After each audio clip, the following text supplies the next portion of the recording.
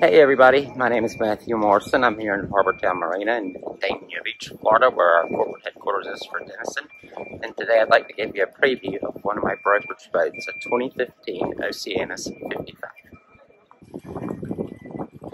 We're going to start at the plumb bow of the stem and work our way back. So this boat's equipped with a substantial bowsprit stainless steel. You can see the tack point through the rigging for a code 0. Of course, a general and a furling drum. Windlass with an abundance of chain and rode. And I'm going to spin us around. The teak shows great, which is cleaned. And a Simcoe or some type of clear sealant was applied. Cabin top shines like a penny just right out of the mint. So there's a self-tacking car on this boat, but it's not, doesn't have the sail nor the halyard for it. So let's walk our way down the starboard gunnel. Here's your lead car system for the Genoa, and this is unique to this boat.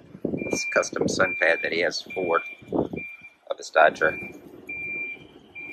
The quality's top notch. So obviously no expense was spared. You can see the quality of the sizing glass. Very solid, very taut, very easy to see through.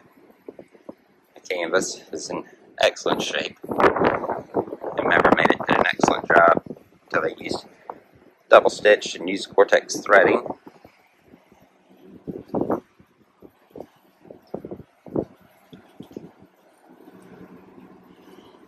Step down into the cockpit.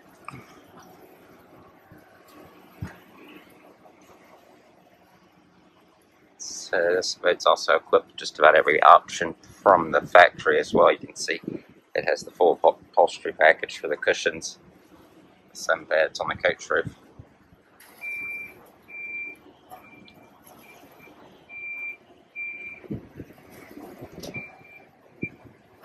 All your rigging leads aft, so rarely would you have to walk forward. You have your secondaries. Your clutches running under a combing, your secondaries right there, and then your primaries right here at each helm station.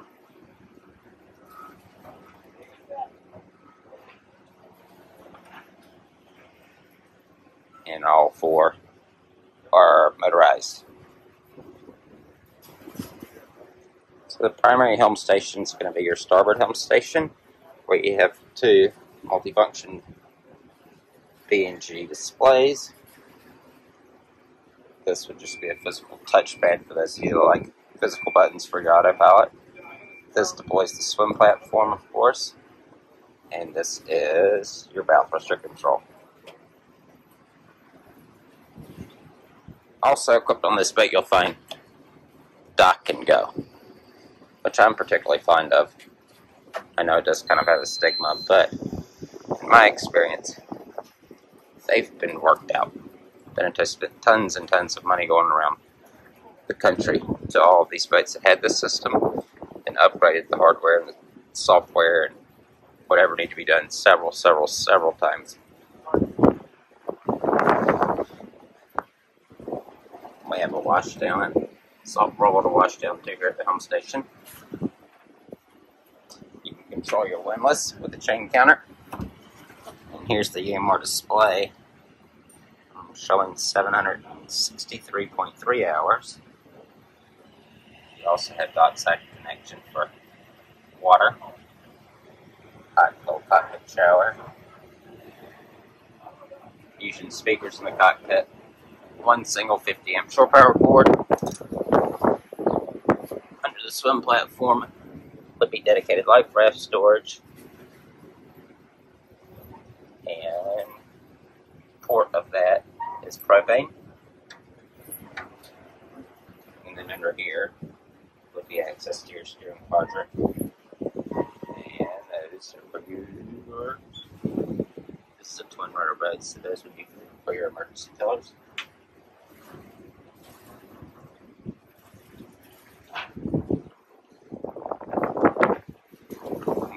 put speakers on the arch.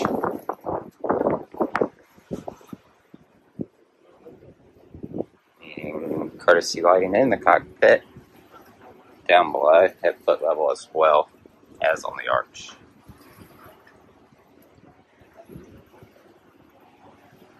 Super, super clean. Let's take you down below.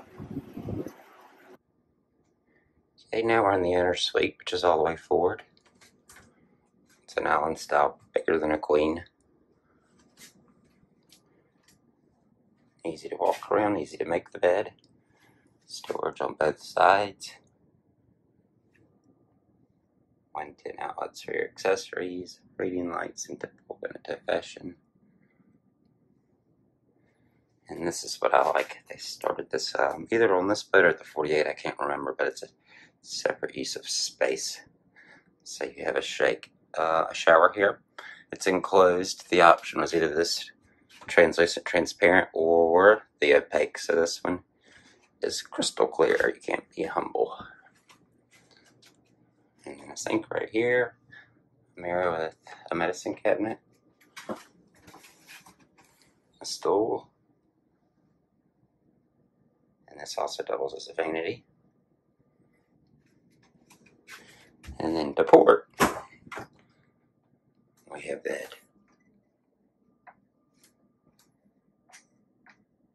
A little piano.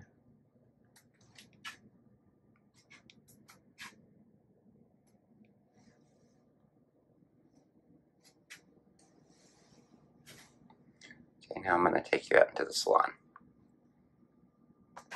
So we enter the salon, you'll notice a retractable television to port and a settee. More storage.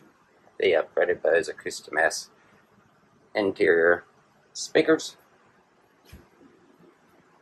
And then on the starboard side would be the dinette, the galley, whatever you want to call it. It's huge and it configures in a multitude of ways.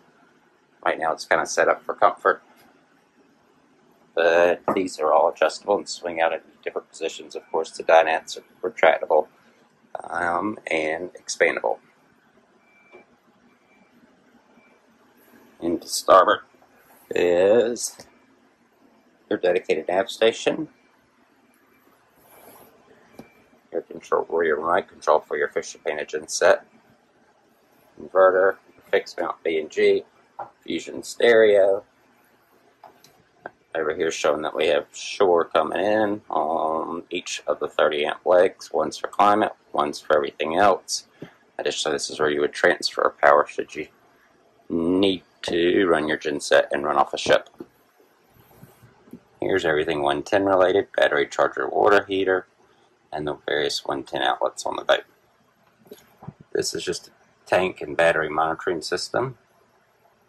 This is a universal switch. If you want to kill all your cabin lights, boom.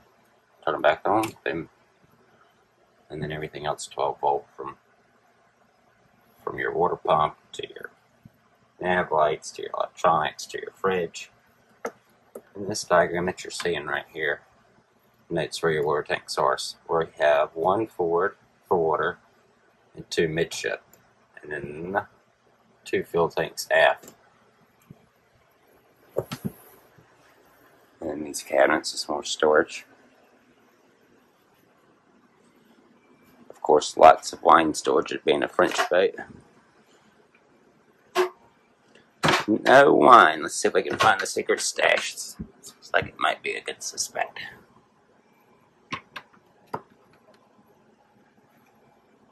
I see some libations. Looks more like liquor.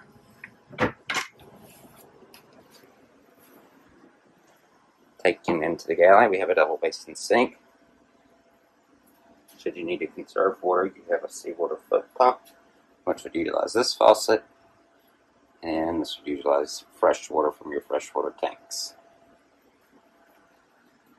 3-burner LP cooktop with oven. Also unique to Beneteau is this little ashtray or dustpan.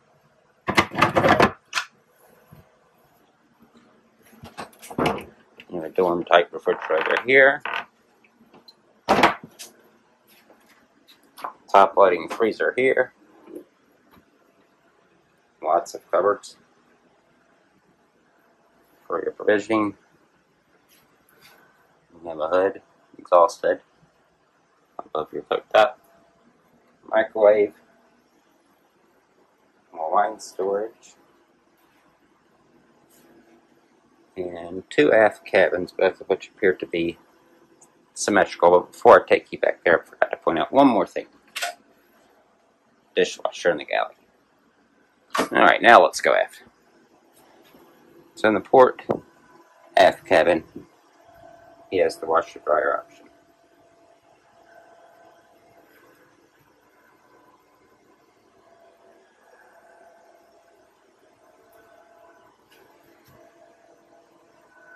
Most of these panels are meant to provide you access with the main or the gen set.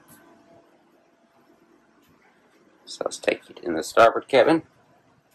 Similar in size, but it doesn't have the washer and dryer in it. So obviously you'll have more storage.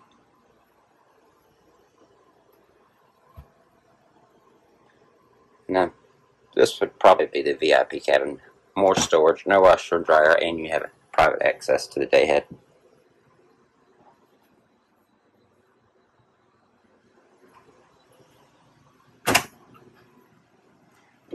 There's access to the dayhead from the salon.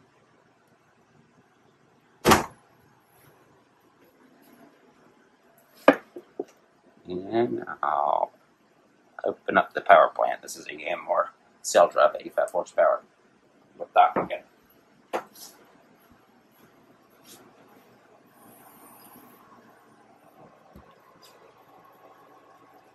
Super clean.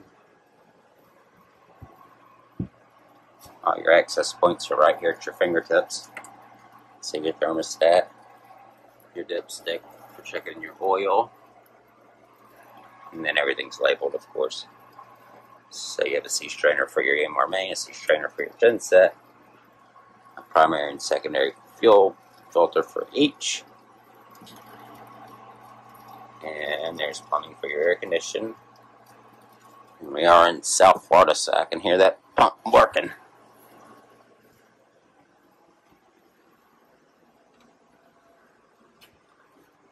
Well, thank you for joining my tour today on this 2015 Oceanis 55. If you have any questions, please do not hesitate to contact me directly. My name is Matthew Morrison. My phone number is 954-319-5455.